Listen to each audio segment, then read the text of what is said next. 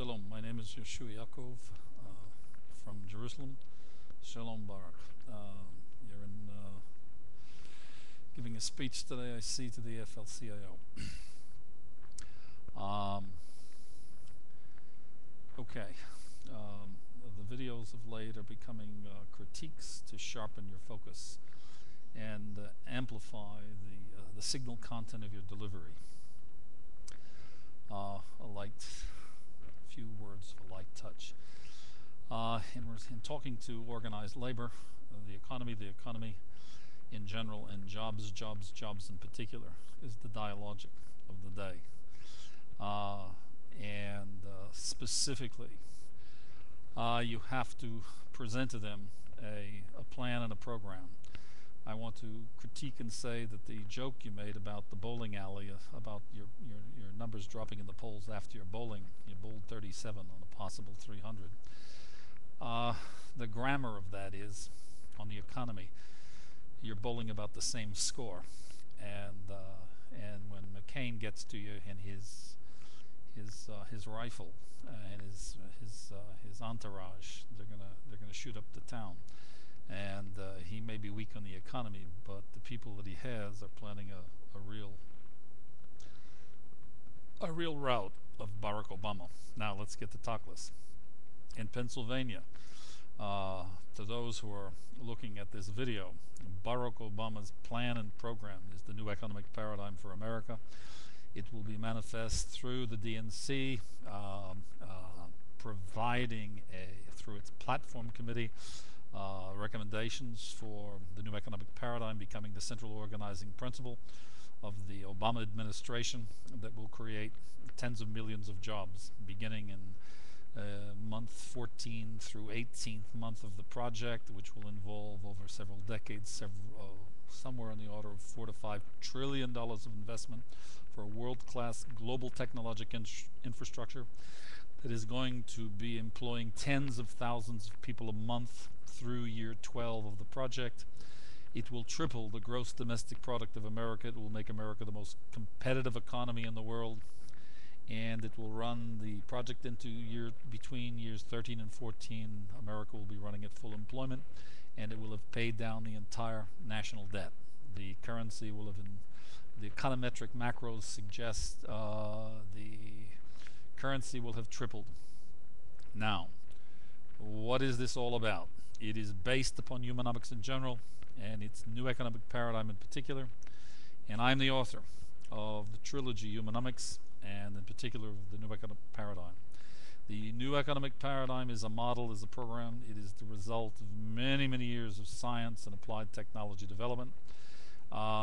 It is the central organizing principle of the world's new economy. That is your plan and program for America. That is your vision. That is your international content. It is not an articulation. It is not a political promise. It's a reality. It is your program. And this is the message that you have for American Americans in respect of labor and jobs creation. And with this, when you get to the White House, you can practice up with your bowling. You'll start to bowl in the 220s to 230, 240, 250 scores, which is really top notch in bowling.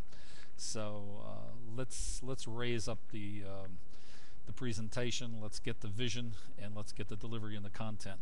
I'm Yeshua Yaakov ben Avraham.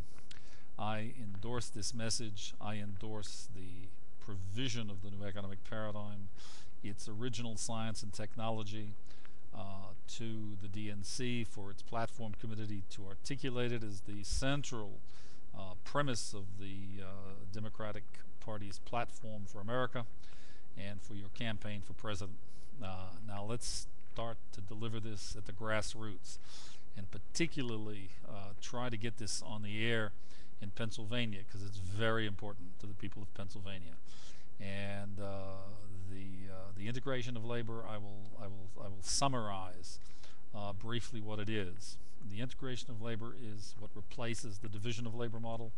It identifies in classical terms the information as the new agent of transformation. Its particular technology model is based upon 4 macro submodels, and they are human development, systems integration, natural intelligence, and network services. Now, each one of those submodels, I will go through them again. Human development is light years more complex and way beyond what the United Nations refers to as sustainable human development. Systems integration in the submodel of the new economic paradigm is light years beyond what IBM defines as systems integration. Network services, the submodel, is light years beyond what the phone companies call network services. And lastly, natural intelligence is not artificial intelligence. It is light years in sophistication, complexity beyond.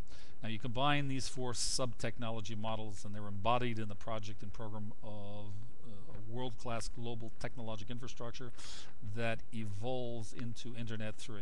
This is the cutting edge, the competitive edge that will make America the most competitive economy in the world for the century ahead. This is where the $4 trillion of investment, $4 to $5 trillion investment will be required to do this, to achieve full employment and to eliminate the national debt and to triple the gross domestic product as well as the value of the currency.